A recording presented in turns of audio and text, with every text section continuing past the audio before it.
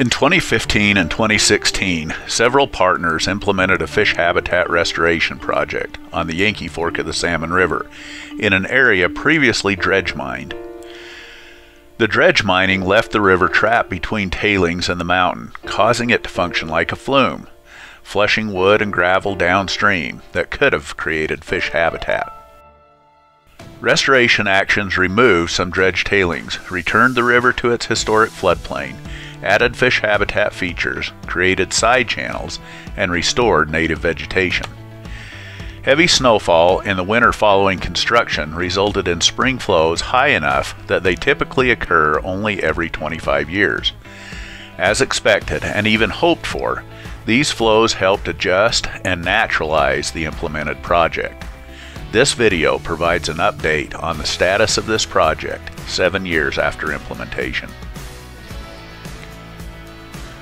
Large wood plays an important role in fish habitat. It provides hiding cover for fish and also protects them from high river velocities, particularly during high spring flows.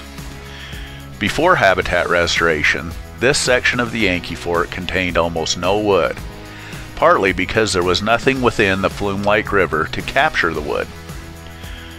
Wood structures installed during restoration have persisted and even captured additional wood mobilized by high spring flows.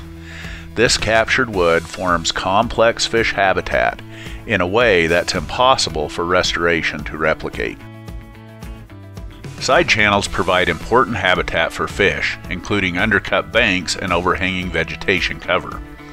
Side channels are also used by beaver, which, over 7 years, built 31 dams in 2 side channels of this project. These dams and associated ponds provide excellent summer and winter cover for fish. Beaver ponds also bring nutrients into the stream and delay water movement, which increases primary production as sunlight and biological processes bring these nutrients into the food chain. This is particularly important in the Yankee Fork, which is nutrient poor. Beaver ponds also create shallow water areas that can be warmer than adjacent flowing water. Warm water areas could seem as a negative in most places, but in the Yankee Fork, which may be the coldest place on Earth, these warm areas help increase fish metabolism and growth, resulting in bigger fish and ultimately better survival.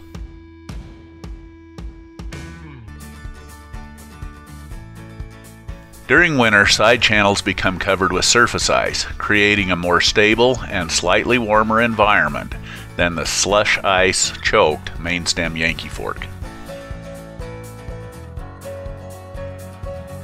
Riparian vegetation growth has been extensive in areas where dredge tailings were removed to create a floodplain. These plants slow floodwaters, which helps capture silt and further increases riparian vegetation growth. Upland vegetation has also become established in recontoured areas, such as the dredge cut through the alluvial fan and the dredge tailings that were left in place in the project area. Upland vegetation establishment on the undisturbed tailings remains sparse. While most natural changes in the project area have been positive, one change was less than desirable and one was concerning. The project included the creation of 2 split channels that were cut off during the 2017 flood, which was undesirable. These channels were converted into high-flow channels and low-flow alcoves. While they still provide good off-channel habitat for fish, bypassing them resulted in a high-velocity, straight channel that carries most of the flow. This condition is concerning, as these high velocities have caused the channel to cut downward. Project partners are monitoring this situation to determine if intervention is necessary. Overall, fish habitat has increased substantially over pre-restoration conditions. Pools have been maintained and created, cover has increased, and, best of all, the project area is no longer an armored, static flume, but a dynamic, naturally functioning ecosystem. This natural function ensures that fish habitat components will be created and replaced into the future.